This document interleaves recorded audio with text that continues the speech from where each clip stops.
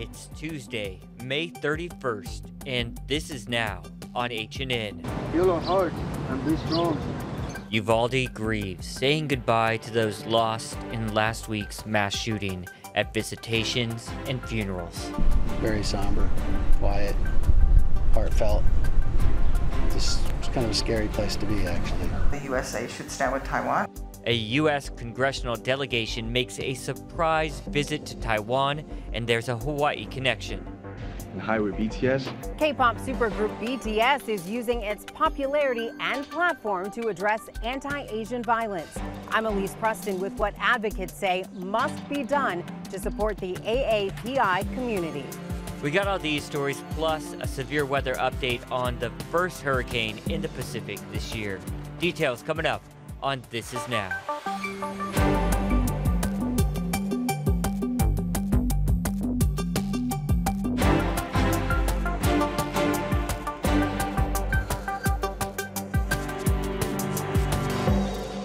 Good afternoon. Thanks for watching. This Is Now. We got Mark Carpenter sitting in for Ashley. Want to get started with this. We have a live picture coming in from Uvalde, Texas, as a community really is in mourning there at this memorial set up outside the scene of last week's mass shooting that killed so many, and they are grieving the loss of those loved ones as services continue today. And this comes as calls across the country for gun reform legislation are growing louder. Chris Pallone reports from Washington, D.C. A week after a gunman killed 21 people in a Texas school, calls for the president and members of Congress to take action to prevent the next massacre continue to resonate across the country. This is a national crisis, and we have not been attacking this as a national crisis. President Biden agrees. I've been to more mass shooting aftermaths than I think any president in American history, unfortunately. Thursday, the House Judiciary Committee will review a package of gun safety measures ranging from raising the legal age to buy assault rifles to mandating the safe storage of guns. But even if that bill passed the Democratic-controlled House, it would likely fail to win significant Republican support in the Senate. That's why a group of senators is looking for areas where Democrats and Republicans do agree. Progress that is going to save lives right now, and I believe that we can get that done. Possible areas of compromise: enacting red flag laws nationwide, increasing mental health resources, making schools more secure, and tightening the background check process for gun purchases. We'll get back at it next week and hope to have some results. Critics say lawmakers need to think bigger. Making small changes for gigantic problems. Those things are just not going to save the next fourth grader who's in line of sight of an AR-15. In Uvalde, even the local Catholic archbishop is calling for radical gun control. We have made gun an idol in this country.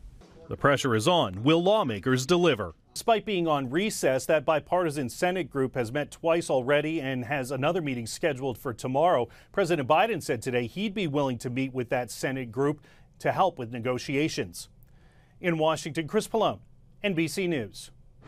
Meanwhile, an Oahu church group is planning to send lei to people of Uvalde, Texas. The Light of the World Ministries in Honolulu is accepting donations of prepared tea leaves and volunteers who want to pitch in from 10 a.m. until 8 p.m. through Thursday. They call their gift a lei of aloha. The three men arrested after last Thursday's shooting near Thomas Square are no longer in police custody. 2 people were seriously hurt when gunfire erupted after a graduation ceremony at the Blaisdell. HPD arrested 21-year-old Kalaija Maleko and 18-year-old Tony Paleafe for attempted murder. They've both been released pending investigation. 18-year-old Kapeneta Ito was also arrested for assault. He posted bail. A 15-year-old was also arrested, but police did not release information on minors.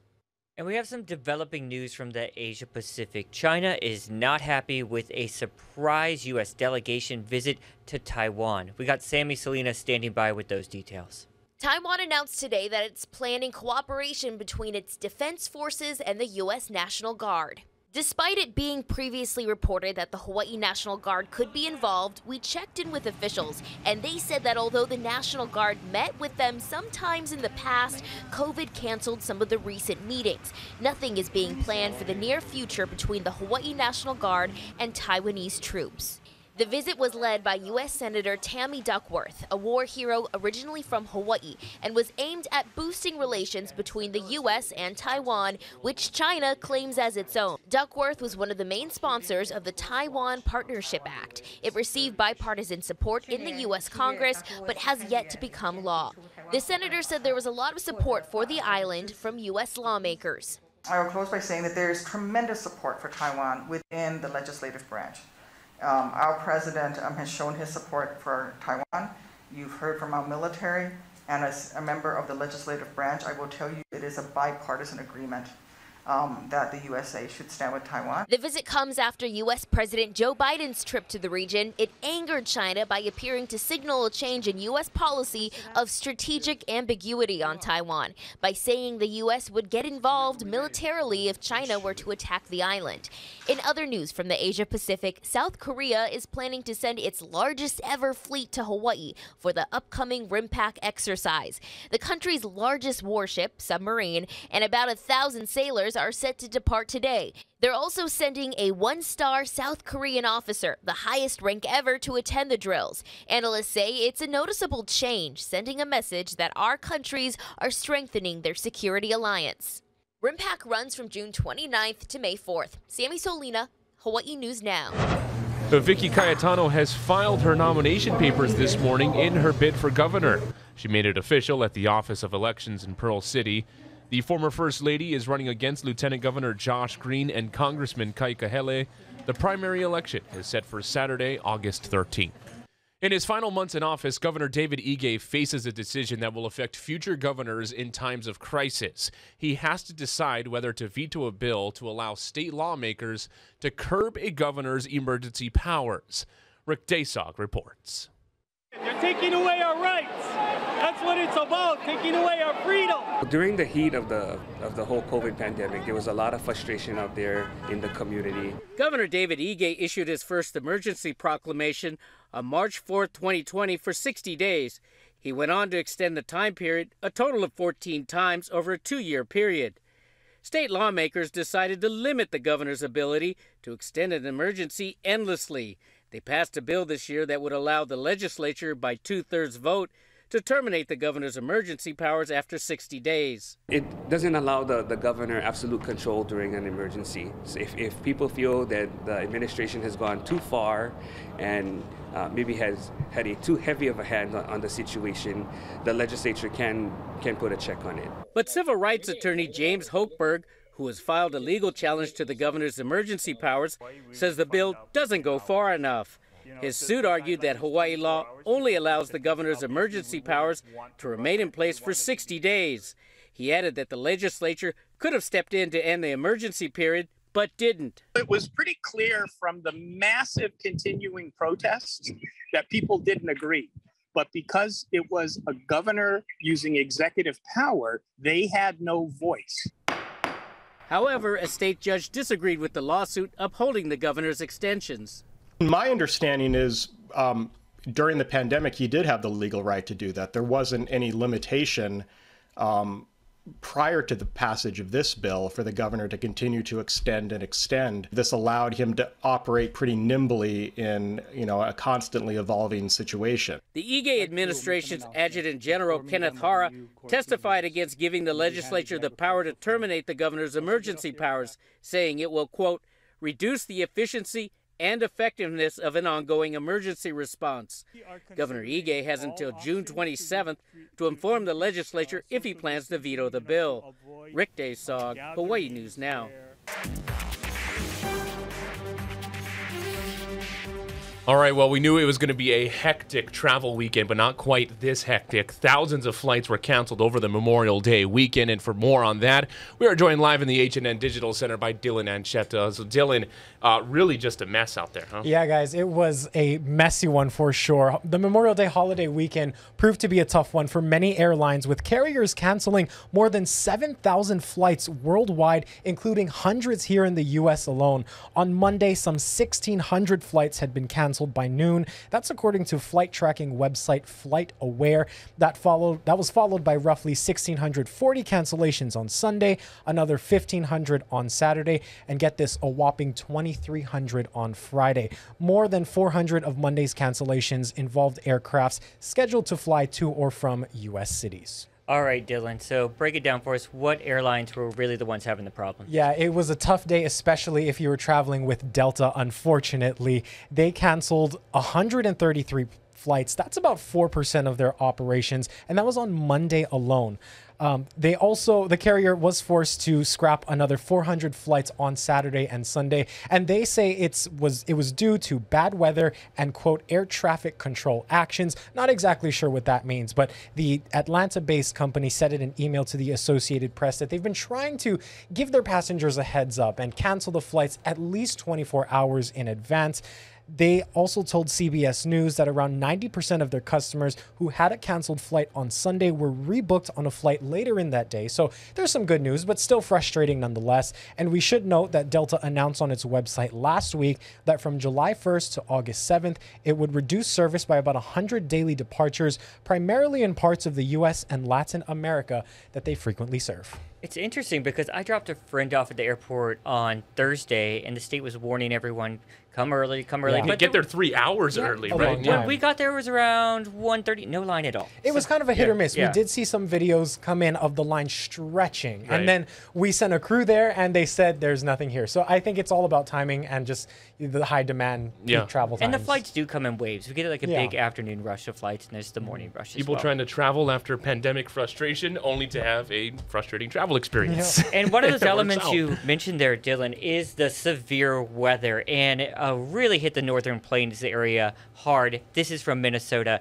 You can tell from the air, you can see the trail of destruction, a path of a suspected tornado there in Vereda, Minnesota. It snapped trees, ripped off roofs. The county officials there say at one point, get this, it cut off the roads leading into the town, and they even said at one point, more than 1 million people in Minnesota were under a tornado watch. Here's even more of the latest video coming in of the destruction. And I have this graphic to show you guys.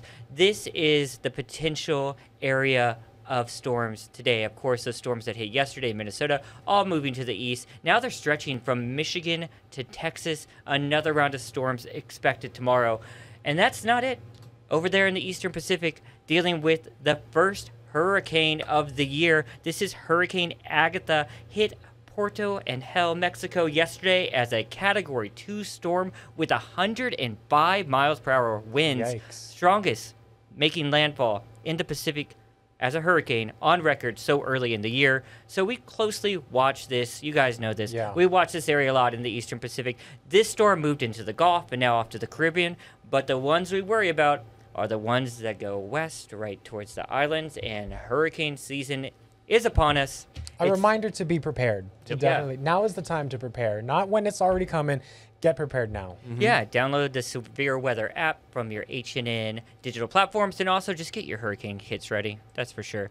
Also, we're watching the surf out there and just other weather conditions. We've got to turn things over to Guy Hoggy with the latest on that.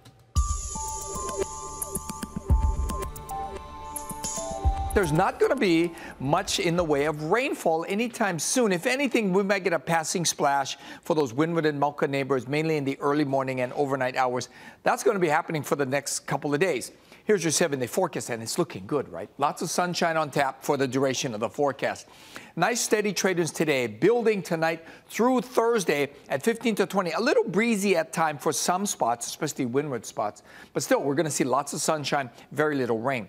And then the weather's going to change ever so slightly on Friday because the trade winds slow down. So they slow down significantly. And that means from there into the early part of next week, humidity levels will be rising, and there's a better chance for some afternoon clouds and a few afternoon spotty showers. As we honored our fallen heroes on Memorial Day, there is one group often overlooked, the 33,000 Japanese-American soldiers who fought in World War II. Barry Peterson has their story. Kiyoshi Muranaga, Medal of Honor recipient, who forced the retreat of a German artillery gun firing at his buddies. Second Lieutenant Daniel Inoue, Medal of Honor recipient, who fought after his arm was shattered, came home to become a U.S. Senator from Hawaii. Both men from the 442nd Regiment, made up of Japanese Americans, one of the most decorated units in World War II, fighting for a country that locked up many of their families as enemies of America. The memories flow when Yoshia Nakamura sees the pictures of fellow veterans at the Japanese American National Museum in Los Angeles. Why were you willing to serve a country that, as you say, took away your rights? Well, I was willing to serve the United States government. I had a great faith that the incarceration of Japanese Americans was a big mistake. 1942, 120,000 American citizens of Japanese descent on the West Coast were forced to abandon homes and sent to internment, some said concentration camps. June Aochi Burke was 10 when she went from American-born citizen to prisoner. We could not leave because of the barbed wires that were around us and the guard towers with the military guards looking down at us. But her brother volunteered to go to war. Linda Gambo's father was drafted. He was in a camp, in the internment camp or concentration camp, and felt betrayed almost by a country that he had lived in. What do you want Americans to remember about them? We all are here for the American dream, and they gave their lives for that. They fought for peace and freedom, and we have to honor that. Men like Private First Class Sadao Munamori, Medal of Honor recipient, who threw himself on a grenade to save his friends. One of many Americans who never came back. Barry Peterson, CBS News, Denver. A USS Oklahoma sailor has finally been laid to rest at the National Memorial Cemetery of the Pacific at Punchbowl. Navy Fire Controlman Jack Breedlove was 19 on December 7, 1941, and was one of 429 crewmen killed that day. After being declared non-recoverable in 1947, new DNA analysis allowed officials to finally identify Breedlove's remains last year. Services took place a short time ago, and a rosette will be placed next to his name on the walls of the missing to indicate he has been accounted for. New at noon, BTS visits the White House. Here's Elise Preston with what went down. Hi, we're BTS. Global K-pop supergroup BTS brought their star power to the White House to address violence against Asian Americans. We said everyone has their own history. We hope today is one step forward to respecting and understanding each and everyone as a valuable person. The 7-member group met privately with President Biden to discuss the surge in crimes, harassment, and bullying that's particularly hit Asian Americans hard during the pandemic. Shika said it's not wrong to be different. I think equality begins when we open up and embrace all of our differences. Just 2 weeks ago, a 68-year-old suspect opened fire on Taiwanese churchgoers in Southern California, leaving one person dead and injuring 5 others. A pastor hit the gunman on the head with a chair, and worshipers tackled him. The issue is severe here in New York City. Hate crimes increased almost 200% from 2020 to 2021, the biggest spike against the Asian community. The widow of a Chinese food delivery man who was shot to death earlier this month in Queens spoke out at a press conference Tuesday. I want justice for my husband's murder. I really don't want to see another family to go through the same kind of pain. Emily Rios of Asian Americans for Equality says elderly Asians have also been at heightened risk. There is hesitation to go outside, go to their medical appointments, even to go take the subway and travel to go get their groceries. The organization has opened food pantries serving seniors too afraid to take mass transit and hosted self-defense courses as the nation continues to take steps to address hate and bias. Elise Preston, CBS News, New York. All right, guys, let's see what the internet is talking about today. And Monopoly fans, like myself, here we go. Yep, have let their voices be heard. And, you know, Hasbro was announcing that they're going to bring back a retired token, you know, the Monopoly Games pieces. And there was a vote, and fans chose to bring back the thimble. They had the choices between horse and rider, wheelbarrow, iron, boot, or a money bag. and the classic sewing accessory won out. I played Monopoly a couple times over the pandemic. It lasted for hours, but it was a lot of fun for me because I won. Not so fun for my friends that I wouldn't quit. And get this, they're replacing my favorite token, the one I use all the time. It's one of the newest ones, the T-Rex. I see. So one of the things I'm wondering about, and the thimble is a fantastic choice, by the way. But it's so realistic. Is the dog still there in the car? Yeah, those are all classics. They cannot get rid of the car. That is the piece you fight over. I see. You can't get rid of it. I would have voted for the horse. It's just the easiest to grab. And, it looks like it's jumping. Yeah, exactly. All right, Mark, what'd you find? Oh, my goodness. What did I find? Now, if you've tried getting a hold of a Taco Bell Mexican pizza in the last few days, you've most likely been disappointed. Now, since its return earlier this month, many locations here and across the nation have been running out. The company says restocking supplies is taking longer than expected, but they are not only working to bring the pizzas back for a short stay, they are seeking a permanent restoration to the Taco Bell menu. Taco Bell is also reportedly planning a Mexican pizza musical, which is slated to run on TikTok. Are you serious? Not the musical. Yes, oh my goodness. That's right. Dylan and I were talking. The line here, lovely. Yes, traffic. It's been causing traffic. So if you're near Taco Bell, go around. So I live near the Taco Bell in Hawaii, Kai, and I have to admit that twice last week, 2 nights in a row, I had Mexican pizza for dinner. So I contributed to this shortage. Oh, real quickly, Dylan, what you got? Yeah, they're some of America's favorite cookies, and now they have their very own makeup line. The Girl Scouts partnered with beauty brand Hip Dot for the limited edition Hip Dot and Girl Scouts makeup collection. It features 2 scented eyeshadow palettes and 3 lipsticks, or you can, of course, get the whole collector's kit. According to the Girl Scouts website, the creators took every shade and skin type into consideration, and, of course, it's cruelty-free and vegan. So there you go. Some new makeup for you. All right, good news now. We're going to get to that in a second. But first, I really want to get to the story everyone's talking about, and that is that vandalism of the Mona Lisa. Jeannie Mose has more on that. I've covered lots of people, like Ralph Nader, getting a pie in the face. But when the face of the Mona Lisa gets creamed, that's a different story. No way. Take it from 2 guys who were there in Paris's Louvre Museum. A lot of people just started gasping, and we heard some oohs and ahs. And this is the guy who admitted creaming the Mona Lisa.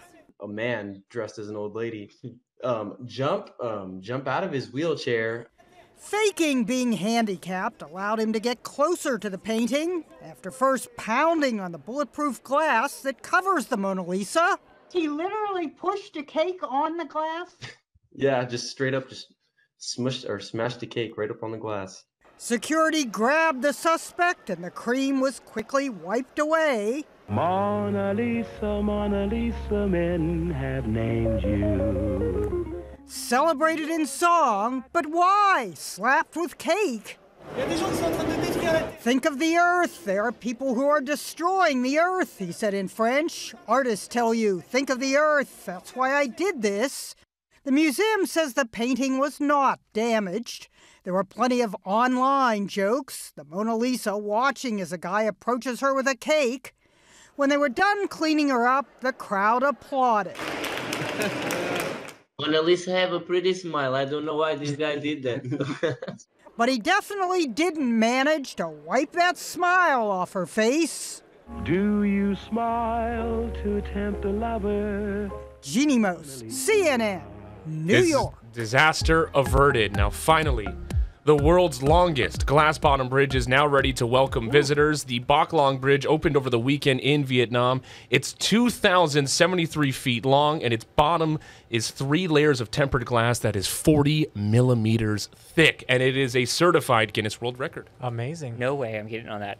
All right, guys, that's going to do it for This Is Now on this Tuesday. We made it to Tuesday. Mark's back first at 4. Keep checking your digital platforms for updates from Dylan.